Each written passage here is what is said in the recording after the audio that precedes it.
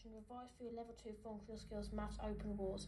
Simon is planning a patio in his garden. The patio will have 4 sides. He has drawn a sketch of the patio below.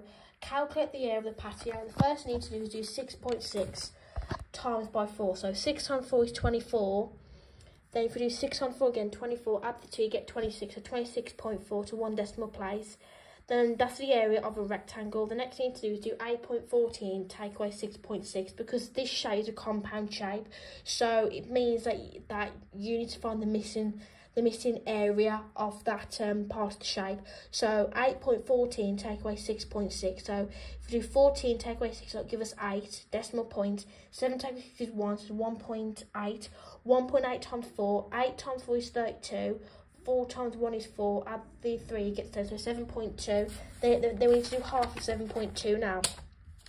So if we do 2 into 7, that would be 3, because 2 times 3 is 6. So that's going to be 6 remainder 1. Then 2 is into 12, so 12 divided by 2 is 6. So the answer is going to be 3.6.